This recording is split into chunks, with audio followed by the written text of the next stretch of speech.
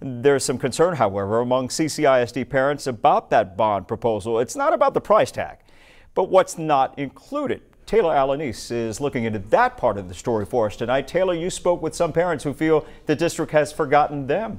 Yeah, Pat, tonight some families are calling out the district, specifically those from the west side, saying CCISD's newest bond proposal is not investing in better campuses or equipment for kids in low-income areas.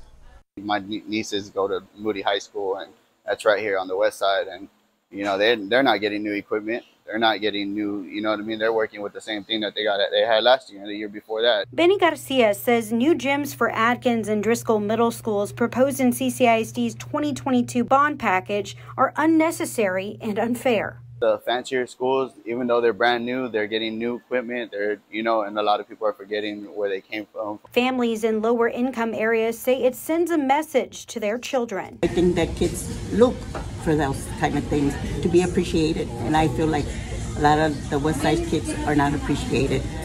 Why is it that the south side always gets taken care of first? Those families say even though all the schools are within the same district, they aren't treated the same. All the kids should be treated right, so they can all be say, well, my school looks good too, and I'm happy to be here, or I don't want to be here because the south side has better things. Some of your concerns to CCISD Superintendent Roland Hernandez. When we're putting our packages together, we're really trying to focus on where the greatest needs are, but at the same time paying close attention to that it's not just all attention given to one part of the city. But some West Side residents say lower income areas have old campuses, window AC units, and aging portables.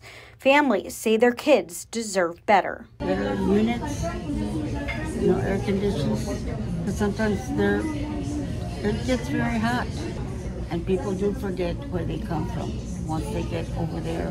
Hernandez said a lot has been addressed over time in every bond package. When you stop and think of the schools on all sides of town, including the west side, you'll see that many of those schools are new facilities. He says those new schools include Zavala, Oak Park, Shaw, Garcia, Cunningham, and South Park.